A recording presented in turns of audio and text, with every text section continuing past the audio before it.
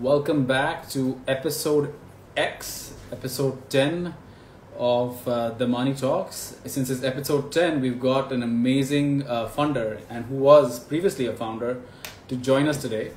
Hey Sanjay, how are you? Pretty well. How are you, Anirudh? Thanks Good, for good, having me good. on your show. Thanks for joining us. Good to have 100X a couple of times over, right? On the show. So how are Hopefully, things, we Sanjay? have 100X entrepreneurs. Oh yeah, definitely. I'm sure there's so many entrepreneurs joining in right now that I'm sure we'll probably find at least one or two worth 100X. So Sanjay, why don't we start off as the audience gets warmed up? What's happening with the world of Sanjay Mehta and with 100X? Working hard, trying to see how we can announce the class 2. We are very near, very soon we would be announcing our neck of companies. So working hard on that and starting the new class 3. That's the whole agenda for coming few days. How many startups are you taking per cohort? It's not defined as such. We invest as much possible depending upon the deal flow. So can be anywhere between kind of stuff, depending upon how we get the deal flow and what is our I see. capability to evaluate and see how we can build it up. That's what we would be looking at. So, we're going to get into 100X obviously, but for people that are joining in, there's a very unique feature, something that I think Sanjay and I have in common, is that both of us were entrepreneurs who were angel investors who are now VCs, right? So between both of us, in fact, before the call, we were just tallying up how many ventures we had prior to becoming angels. And so apparently both of us had 4 ventures, and then both of us had one failure in those ventures, and then both of us have become venturepreneurs, right? Which is basically between us, if you really look at it, we've got about 10 companies together, and then we've done 180 startups between us. So this is going to be some very interesting conversation. Very rare to get two guys that have that much experience. Obviously, Sanjay has at least half a decade more experience than I do. So Sanjay, let's have a quick chat. You started out your founding career as with Bespoke Software Consultancy, which was your first venture. So was Yes. that the first venture starting right out, or did you have a professional career before that? No, I never worked for anyone. Finished my engineering and started a bespoke software company. So never built a resume or worked anywhere. So it was more of saying that, that time software was the in thing and how can you build a, customized software for every businesses. So on the job itself, trying to learn across to build software for various industries. Sanjay, when you decided to become an entrepreneur, right? At that time, the way the Indian society looked at a founder was very different than how we look at it today, right? We used to say that if you became an entrepreneur back then, it'd be difficult to get married or to get a girl, right? And today it's like, if you have a founder with a term sheet, he can probably get married today. We can ask Seema auntie that, obviously, but but that being said, did you face any challenges from your family when you decided that you were going to take up entrepreneurship versus a cushy engineering job at TCS or Infosys? So a lot of my friends went overseas. US was big, and we have family in US, so it was natural thinking that I would end up in being in US. But Hmm. I chose across staying in India and wanted to build something of my own, and the whole focus started with this software, customized software opportunity. But for that, initially you would need computer and capital. I went across to the family saying that I would need capital, saying that why don't you go and take a loan? So I was made to go to a couple of banks, a young college out of kid in 93, asking for loan in computer. I mean, didn't know anything about it. Oh So my I was like God. pushed away. And then I went back to my grandfather saying that, paisa nahi dena hai to chhod do, why are you making me do all this? Then he just called up bank guy and chairman, and then things fall in place. And it was a different experience. You just want, so the learning what I had was I actually ended up paying my loans. It was not that the family could not pay money for the computers, but they made me do the rigor of saying that khud loan lo, we will take you a guarantee, but ensure that you earn out of it and pay. We are there if anything fails. So Oh, wow. as an, so I took multiple loans. So it ended up building that rigor of, paying back money. That was a good experience for me. And I think that sort of also defines a lot of your entrepreneurial career, right? And as we talk about, because I think Bespoke is a venture you sold eventually. I had a short stint in 1999 going to US, exploring. It was a tourist come, business kind of trip. Saw a lot what's happening in the .com. Came back and started a .com venture and which failed miserably. And then I had to shut down everything. Oh my God. You had to shut down Bespoke and the second venture. I think it was called myudyog.com. Yeah, so I had two .coms. One was a marketplace called iswatudyog.com and one was myudyog.com, which was an online accounting software. So started with a marketplace, which was iswatudyog.com, buying and selling steel, which failed miserably. And myudyog.com was ahead of time. So both the ideas were ahead of time. Internet was very primitive, 9600 kbps modem board, right? Yeah, It was yeah. like, Which made all those so, sounds, ting, ting, ting, ting, to get in. absolutely. So it was a different era altogether, and I was like ahead of time. So lost a lot of money, but a lot of learnings over there. Never have two ventures at one go. I did a mistake of that, saying that I am a Superman. I can do two ventures. So those were learning. Second was I got a term sheet from a VC. Oh, And wow. I was very naive. I was very naive. And at that point in time, young, entrepreneur, and you get swayed across by, numbers which were in crores as a term sheet. So I started spending a lot of my money without realizing that term sheet is just letter of intent. It does not mean money in the bank. And February 2000, the .com crash happened, and I realized in April that I'm broke. Oh, wow. What happened after that? Like February 2000? No, I started this Udyog Software India Limited, which was a product company, changed gears, which worked across. We were the second largest ISV in the taxation side after Tally. So grew that business in the SMB space. Let's talk about but losing it all and then willing to fight another round. That's very unique. Yeah. You don't normally see that. I've seen so many founders that once they have a failure, the first thing they want to do is go back to the security of a job and a salary. But you wanted to fight one more round. Where did that come from? I think it's a family support which made it happen. I would credit because there was always a fallback, right? I didn't have challenges saying that, oh, ghar mein kya hoega? I have to pay back money to parents. And so I didn't have as many responsibilities as normally many of the people who have ideas and dreams, but typically are burdened with family responsibilities. My learning over there was, young entrepreneurs without responsibilities, before their 30s, they get married, and before they get married, before they have any home loan, that's the time when you can do your entrepreneurship. Because after that, you've got some fixed expenses to pay, and that that pressure is always Absolutely. It becomes difficult. It's not that it is impossible. It's just that it becomes a little difficult to take those decisions. I'm not saying that I was right and they are wrong, but it's just the situations where founders would be unable to, really take those risks, right? It's so true. I think also because you get into that rigmarole, right? That you've got a monthly check coming in, and from that the EMI is going to get cut, and this is going to get cut, and you'll have so much savings. And once you get into that, then it's very difficult to get out of that. And obviously we'll talk about how Ritesh obviously got out of all of this, with Peter Thiel. So what happened to Udyog Software India? So we sold it to a US-based entity called Ediquare. So the founder was Indian founder of Ediquare. He wanted to relocate back to India.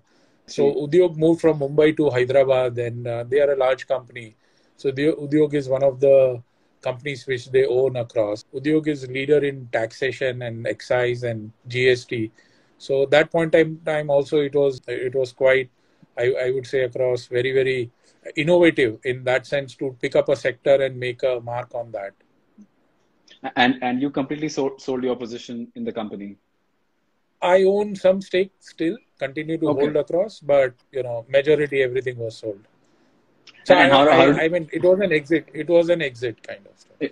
But how did you feel? I think you were probably mid-30s, and you were on your third venture, successfully exited now, and must have been feeling on top of the world at that point. Yeah, it was exhilarating, but when you take an exit, there is a little sadness of leaving away what you built across. Mm-hmm. But it made me realize that, you want to live across. What was my love was not to build 2,000, 5,000 people company as a mental. I loved newer ventures, scaling it from ground to a 2 million, 3 million, 5 million kind of venture. So, Got it. 0 to 10 kind of, I would say across, that was my sweet spot. I didn't want to get into an operating role where I'm managing tons of people and resources. So this is what I enjoyed.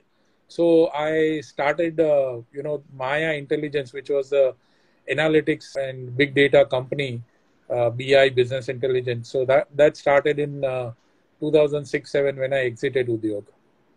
Okay. Maya also you exited at some point after that. Yes, so I exited Maya in 2015, but I moved out of operational role in 2012. My other co-founders were running across. I mean, they were a team kind of stuff. They were running the business.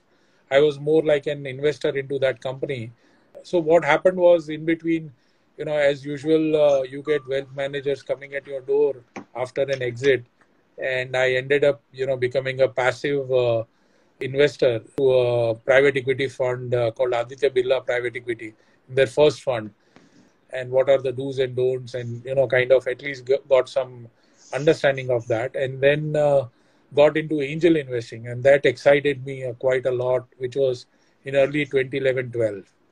And that time I handed over my the CEO role at Maya Intelligence on a daily running to my team members, and then it was a good formidable team. We had 200 plus enterprise customers, so it was doing very well. And I took a full-time role of an angel investor. And 2015, then we sold that company, Maya Intelligence, as a business to Datamatics. We didn't sell the company, we sold the business, whole business. The business itself. Okay, wow. So now let's talk about, all your ventures, Sanjay, interestingly, didn't really ever raise money, right? And from there, you went to becoming an angel investor, saying, I'm going to invest in other people's businesses.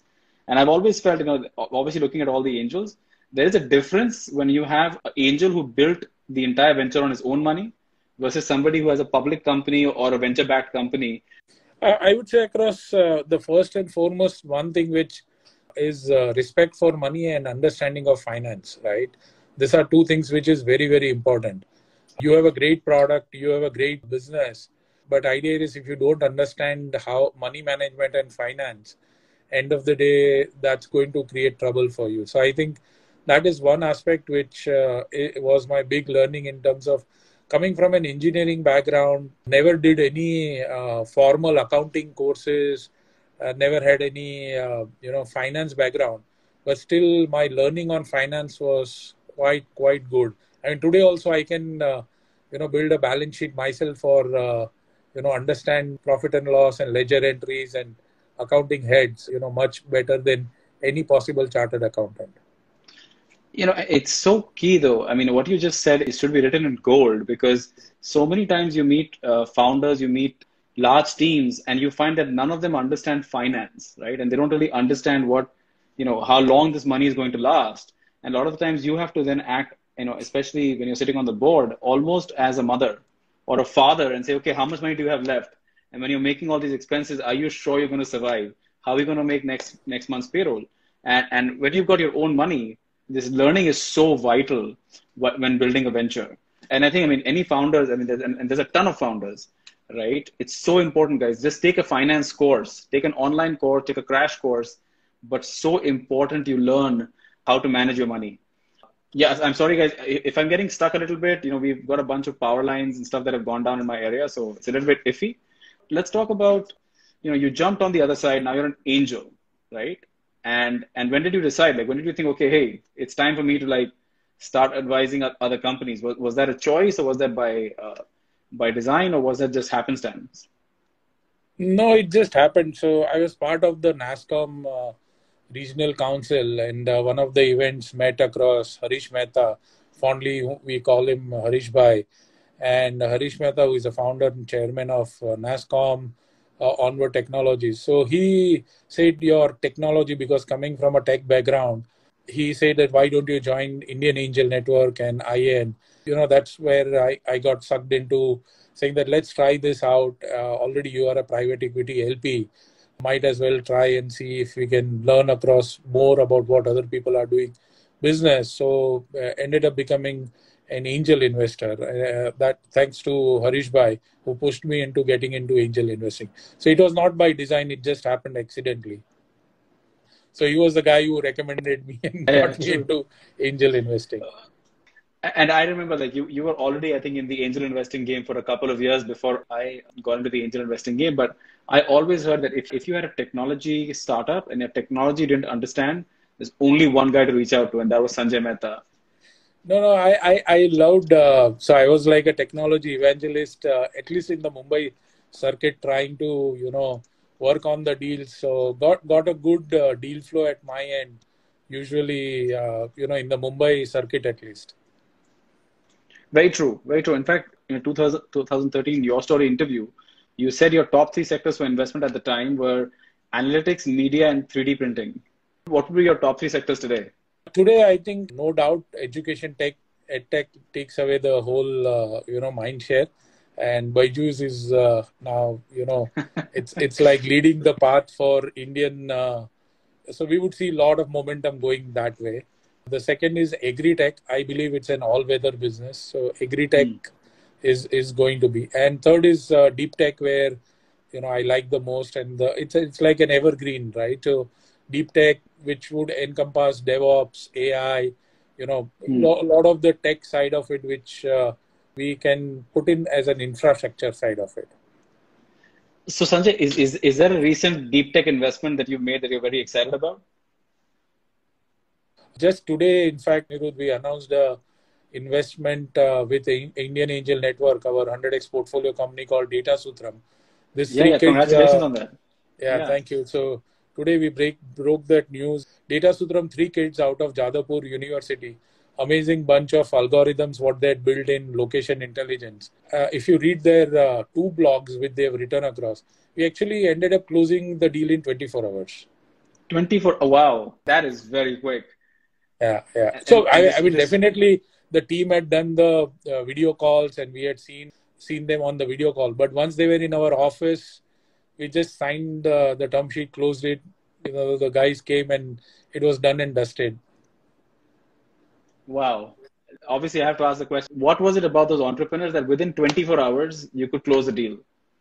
So one was the team dynamics. Typically, nobody was overriding each other. So when you see a team where founders are complementing each other, then you understand the dynamics are rightly placed. When founders itself are fighting to each other, you can make out with this is not the team where you want Talking to over get each other, into. right, during a presentation. Yeah. So that was one, team dynamics really impressive. Second is the algorithm, what they had built, the location. They showed the demo, how it works across, and we were while it was not a finished, but we knew that this team had capabilities to build something unique, and quite a lot of opportunities are there in satellite. So what they used to do is use satellite images to discover the potential information which is there in that location using satellite images. Oh, wow. So last year in 2019, Sequoia had funded a company called Orbital Insight, and which was very similar. Use case was using satellite images. How do you predict commodity prices, right? True. Like, steel and oil and stuff. So all these things are possible because there is huge amount of intensity which creates across. So let's say steel production, heat intensity you can measure through satellite images, or True. oil. If I have to measure, I can go through the cylinder, shadows, the cylinder going up and down where the oil is stored. So these guys had very similar algorithms using satellite images. So amazing. It was a tech which made us take the The decision, differentiator. and the team. The way you put it, right? I mean, there was a very definite business thought behind it. It wasn't just great tech, but they had thought through the business side of it as well, from what it sounds. So I'll take a couple of audience questions. There's a question from Bhagat Bhavin. So Bhavin Bhagat, Sanjay, what would you do differently as your first venture? I would, rather than building a services company bespoke, I would have built a product if I would have a mentor. Great. None of my So family members were into software business, so didn't have anybody as a mentor to guide into saying that how a software product can be built across. Took almost a decade to learn that. this is maybe a connecting question, I think, from Rutvik Karkanis. He says, how to filter long-term people from short-term people in business. Long term, short term, both are driven across with your needs and current situation. At some point in time, let's say COVID hit, you need short term guys. There's no way that you can think long term. You have to think now. You have to survive now. So you need those short term guys. And when things are stable and you are thinking growth, then you need people who are thinking future. So both are necessary, and that's where the ability of the founder or the CEO who is driving needs to take the decision basis on the long term, but ensuring that the short term survival is also there. That's a perfect answer as you would ever hear it, that you need both kinds of people, right, in a business. You know what? I'll take one more question, then we'll move on to the next topic. From Meghraj, he says, "Hi, sir. What is your view on online fitness and the wellness sector?" It's going to grow quite I would say across happening sector. A lot of people are doing multiple things in terms of health, mental wellness, so it's just going to grow across. These are the sectors which now, because there is a huge accelerated adoption of technology, this is the inflection point to get into this spaces. If, let's say, before COVID, last year, if you would have pitched online fitness, I would say no. I mean, that's not the space, I would, or any VC would really get into. But today, yes, these are the spaces where VCs want to invest. But do you also feel it's a little too late? It seems the valuations are really, really high, but no one really has a solid revenue model yet. Yeah, so what happens, and Anirudh, both of us know that there will always be a long tail of startups. Apna bet is, we end up saying that which will be that one or two people who will take those pole positions, right? Very and true. Let's take Neobank, right? At least I would say across 40, 50 companies have been funded in the same space. Absolutely. Metrics itself has funded 3 companies, right? So one VC funding 3 companies. You don't know who is, you can't pick winners, right? So we don't know if this is going to be a winner or not, but you want to be in that part, select the right guys, back them up. There's no clear leader which is defined right now in the space. So I'm sure time will come across whether it is going to be only training, fitness, or it's going to be an equipment. Who will come out with what kind of opportunity, we don't know. That's a great segue into the next question, right? And we talked about Sanjay Mehta, right? Before everything else you've built as an institution, you were Sanjay Mehta, the investor, and a name to have on the cap table. And so what was the investment strategy you started with, right? What was, when you started like, okay, where am I going to invest? How much am I going to invest? What was the thought process there? So there was no structure to my investment. It just was haphazard in the initial side of it because there was no portfolio construction strategy or learning. Most of it came across initially saying that, how does the angel investment work? So at least I would say 4 or 5 deals. I was just like a silent spectator, learning those deals, be on the sideline, see how other guys are doing across the deals. And then found I had an edge understanding technology. So that's my space which I should be focused on. True. And using that background, I started meeting more and more startup entrepreneurs, giving them a lot of FaceTimes. I was like virtually like how an entrepreneur would be out there trying to pitch to investors. I was out there pitching myself to all the entrepreneurs, right? So I would be seen across in virtually every event. And I took this as a full-time role. So it also changed the way I was interacting with founders. Always accessible, always available, always ready to connect, happy to give them a roadmap on the technology side. So multiple things worked across. And so some things which I learned because I was an entrepreneur, never wasted time. Small things like, if I would be meeting an entrepreneur, I will ensure that I'm paying the bill. So in a coffee shop. It's so true. I would, small things, yeah. But always would be try to be as much founder friendly. And In terms of the portfolio construct or stage, were you defining yourself saying that, I'm going to do pre-series A, I'm going to do seed or idea stage? I know we did bunch of idea stage at Venture Nursery, but was that part of So your roadmap? Sort of just happened? no, it just happened. I mean, there was never an clear thought process. I think initial at least 3-4 years, so I didn't have any clue. I enjoyed that enthusiasm which founders bring in. When they pitch, you can see that twinkle in their eye. Loved that whole focus on the future. It was so exciting for me to, enjoy rubbing shoulders with entrepreneurs that, I just kept on looking at deals on an isolation basis without any strategy. I think after 4 or 5 years, the whole idea about creating a portfolio construction, focus on the sector, focus on the check size, doing a follow-on rounds, all those things started making sense. And by the time made good amount of industry friends within the VC industry circle. So in that sense, I think the whole VC ecosystem grew on me.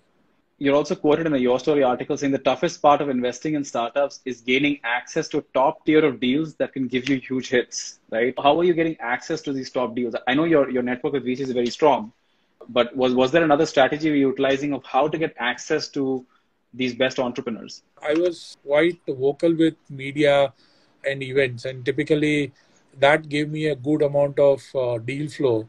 I would be always open in terms of if any. I was never a media shy person, so in that sense, gave good amount of visibility within media, being written about, in the newspaper, like Times of India writing Super Angel or Top 5 Angels. The idea was you start getting those good entrepreneurs pitching to you. They want to talk to you. That I think led to good selection of founders.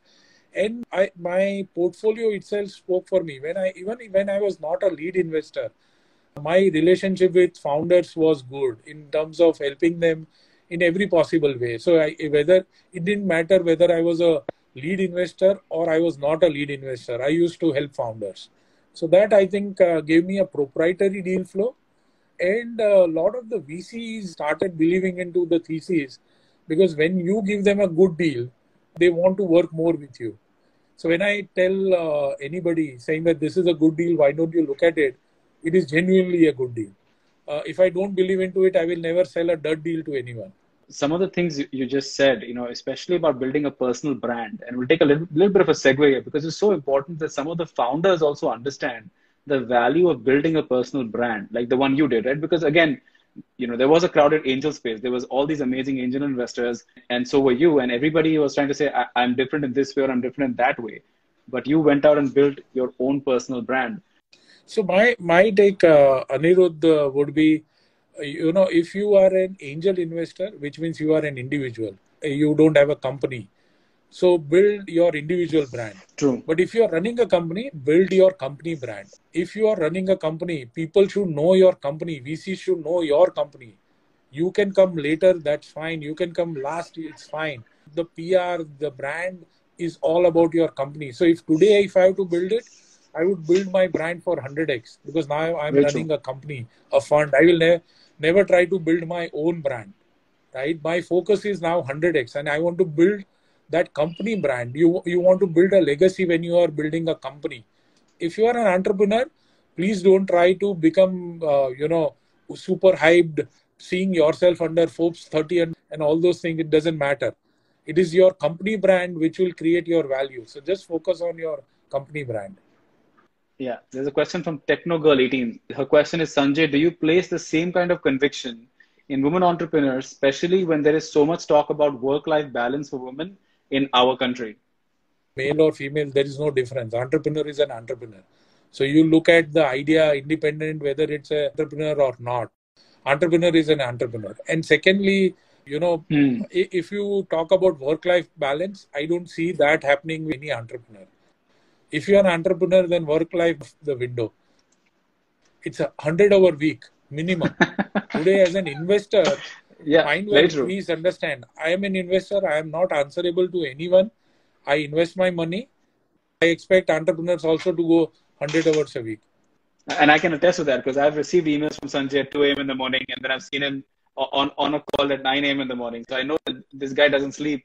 for many days a week, it seems. Before we talk about Oyo, because Oyo we were both involved in, but let's talk about your second unicorn first, right? So let's talk about EOS. And there's a very interesting story that obviously we've talked about of how you found this entrepreneur and how that the backing you gave him led to EOS and obviously the success story you have over there. So if you could tell us a little bit about that. So this was an expat entrepreneur called Brendan, and he had a business in India, real estate portal where brokers, bypassed or give that insight onto the real estate business. So that business actually flopped across because of demonetization. So I was the only Indian investor on the cap table, and the business was in India. And I invested into that business, and then business failed miserably because of demonetization. So the company had 300 plus employees, Series A funded, but it just went bust because of demonetization. So the founder was very quick to shut shop, moved back to Hong Kong. Then he had this idea about blockchain operating system with Dan Larimer, who is multiple blockchain. And that's where I again participated into that company and, invested my money again into that company. And that became a blockbuster, raising across 4 billion plus on in their ICO. And today also it's a unicorn company. Amazing runway what EOS has created. Let's talk about from the founder's side, right? Like, if what was it that the founder did, right? That was right, and that could lead to such a result, right? To keep you on board as an investor, even though after the first investment obviously was a write-off, but to still get your backing for it. Founder was extremely purpose-driven, so he had a purpose about changing the things, how India real estate market worked across. So he was very clear about it. With the uncertainty, what happened with demonetization, he clearly saw that doing business in India was tough, and with the mindset what he brought across to the Indian market, it would not work across. And parallelly, while he was residing in Hong Kong, cryptocurrencies were big in those years, kind of in 2016, 17. So he made me exposed to cryptocurrencies and how it works across. And that was my first learning. And then he showed us the plan of saying that this is what can be done across on blockchain and how blockchain is going to change the world. And he had another purpose in terms of saying that how can the blockchain be made than what Bitcoin is today or Ethereum is, and what are the gaps over there. And I saw that, and we went out to launch EOS. I was there for the launch in New York. We did a big launch, spent a lot of money. We actually had EOS showcased on Times Square, and there was a momentum. The Bitcoin price was rising. We could do an ICO which raised around $4 billion. So Sanjay, I've got a question that I should ask you from the audience. Like, what is your view on the self-development industry in India? I think skill industry in India will always remain. People want to improve. It's all about how do you want to deliver it. If it's going to be, manpower-driven industry, then it's always going to be tough, right? It's going to be a linear business. So we have invested, let's say, in a business called Nourish, KNORISH. Nourish is an online where anybody who has a skill can put their training course online using Nourish as a software platform. So this is like Shopify. They raised an angel round of 2.5 crores from one family office and couple of angels. They are in fact going to raise the next round. So their momentum is phenomenal, right? So it's what they are doing is helping anybody who is going to build an online course. So that's the infrastructure play, but the market is for skilling, right? It's all training classes. So those are the kind of things which are going to be coming on their platform. Amazing stuff, amazing founder. So let me ask you a couple of maybe portfolio related questions, right? So let's talk about an anti-portfolio, an investment you should have made, but you did not, something that came across your table. You said, now if I think about it, I should have done it. I used to see 200 deals, Anirudh, every month. I was doing my angel investing, right? So, you name a good deal, it would have come through your desk and I would have passed it. So it's tough to say, but definitely two founders, which I missed across, and I was like close to doing deal and the deal got picked by somebody else. So for example, Haptic, Akrit, I was out there to close deal. He got term sheet from Kalari. I lost to them. Yep. And Clever Tap, which was Viz Rocket earlier. So Viz Rocket got term sheet from Excel Partners. So I lost to VCs. It's not that bad a loss, I would imagine, right? These are expensive losses, Anirudh. Spoken like a true entrepreneur. These are expensive losses. So You then you could set have up, made, this would have been another couple of unicorns in your portfolio. Oh, so true, so true. I completely agree. I mean, we haven't even talked about Oyo yet, but I think because we're almost run out of time. But let's talk about Oyo a couple of minutes here. You, me, and there was about 8-9 of us that got together and funded Oyo's first round, right? I've given my reasons why I did, but Sanjay, what did you see in Ritesh? So if I look back, Ritesh, one, his clarity of thought at that point in time, there was no Airbnb or clear, winner who had those homestays. He had 3,000 odd listings. I mean, that was wow, right? Yeah. One guy, who is trying to do it. That was very, very appealing. And he had that singular focus in terms of building. His commitment to the business was visible. Not that we knew ye Oyo banne wala hai, but there was something over there. You could see in the travel hospitality space that, there was an alternative to Airbnb which needs to get created in India. So that time it was not Oyo even. It was Oravel Stays which we invested in.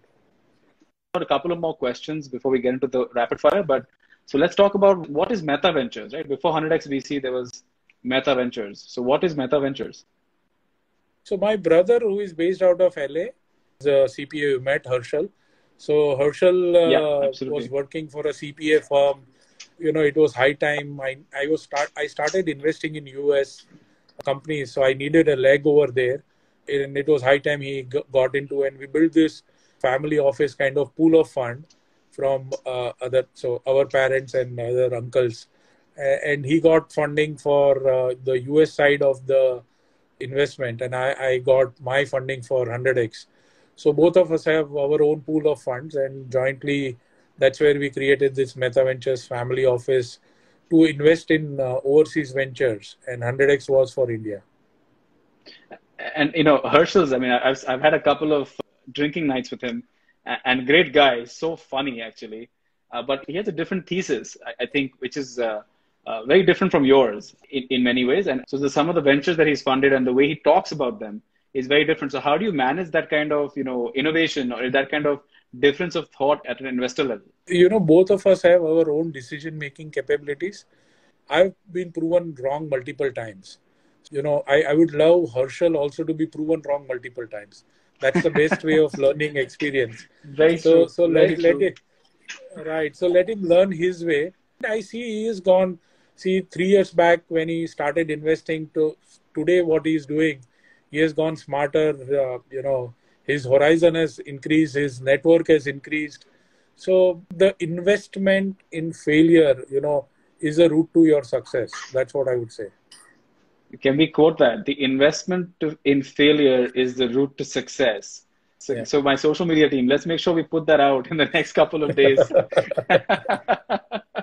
And obviously then you've got 100X, right? And you started 100X, creating a bit of a blue ocean in the VC ecosystem by talking about things called the iSafe. So for the audience that doesn't understand what 100X does and what the iSafe is, if you could, maybe in a minute or two, summarize what 100X does. So what happened across was, having seen early stage ecosystem, struggling founders. So building a company is very hard. And I didn't want to make fundraising also very hard. So we wanted to simplify funding. And in nutshell, iSafe changes the way you can fund a company. I can Avani sign the document, everything in 24 hours, right? I mean, just over the counter, it can close across. So that is the speed at which, iSafe can help you raise money. So our motto is to simplify funding for founders. Company banana to itna taklif hai, funding mein bhi itna taklif hai. Might as well solve one part of it. So that was one. When you get a booklet as an SHA. Secondly, and we wanted to, save the time, money, everything. And one part which we wanted to do is there are not enough lead investors in India, Anirudh, most of them become VCs. Like, for example, you are now a VC, right? True. Very Every true. lead investor, which Rehan, for example, was a lead investor. He is now a VC. Good lead investors don't stay in the ecosystem. So I wanted to become that feeder to the complete VC ecosystem, where even including angel networks, like for example, Data Sutram was a deal which we did, and angel network is funding them, right? So Yeah, we very just true. want to become a feeder to the complete VC ecosystem, saying that we as a lead investor, we have a skin in the game. I'm not doing investment banking. This is deal which I believe I have put my money. Now, if you like it, please join the gang. I am there on the cap table. I'm going to be as serious investor as you guys are, and this is a deal which we have curated. Take it up. I have the last section, which is the rapid fire, right? And hopefully, if we get that done with this, we can probably take a couple more audience questions because there's a lot of questions for you. But just in case we get cut off, what's a great way that people can reach out to you to get their questions answered? Pitch at 100X.VC, PITCH at 100X.VC. And we do a lot of sessions. If you go to 100X Live, find me in every possible online forum.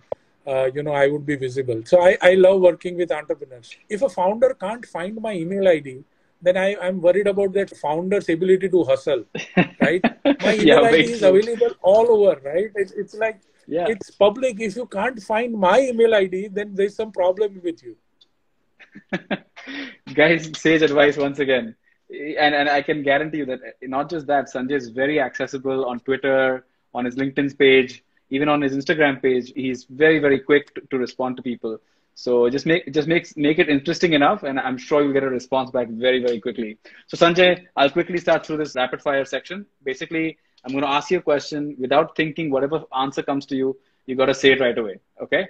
And Sure. hopefully we'll get through all the questions. I know the ticker's showing about 6 minutes. So hopefully we'll get through this before we get shut off by Instagram. So first question, what is one startup idea right now that you really want to invest in? I would like to invest into education tech for kids in 1 to 5, 7 years kind of stuff. The kindergarten space. Anybody bringing a tech for those kind of kids would be interesting. Great. Second, one piece of advice to founders about fundraising. Rears, and rears. One piece of advice that you received on venture investing that you still follow. Power law. Focus on the power law. Guys, Google that. What's the power law? It's very important what Sanjay just talked about.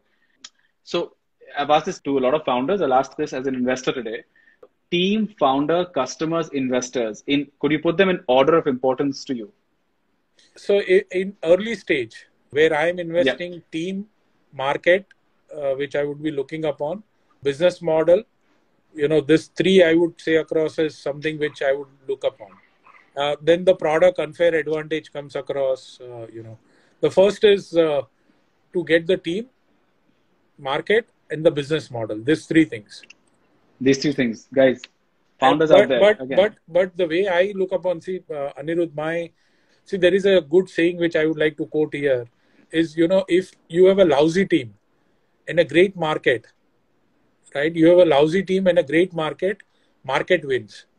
If you have a great team, lousy market, market wins.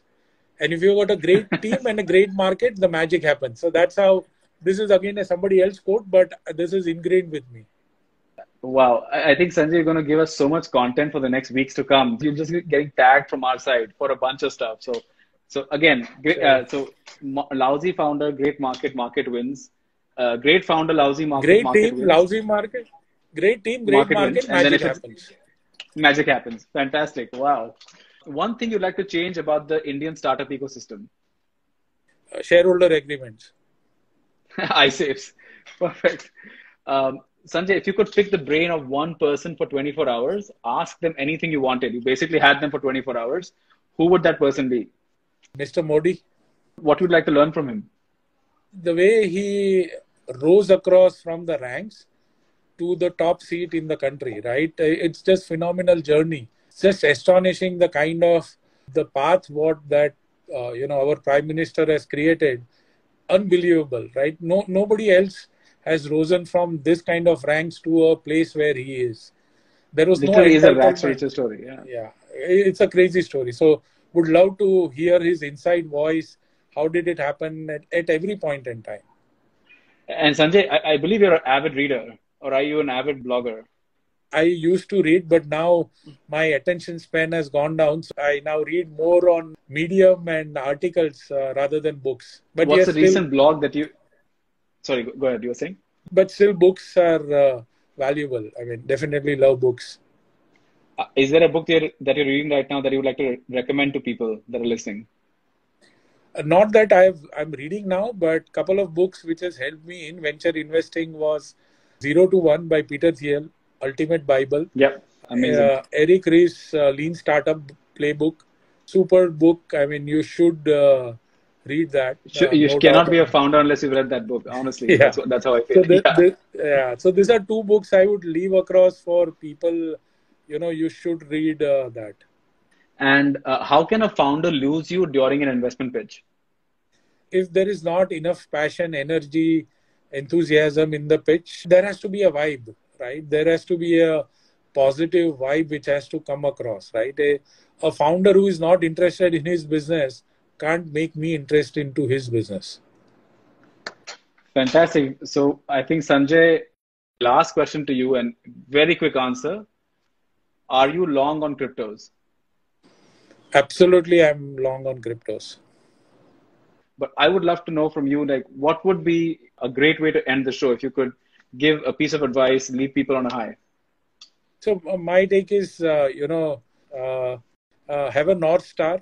Fantastic. Thank you so much, Sanjay. Really enjoyed this interaction. It was a great time with you.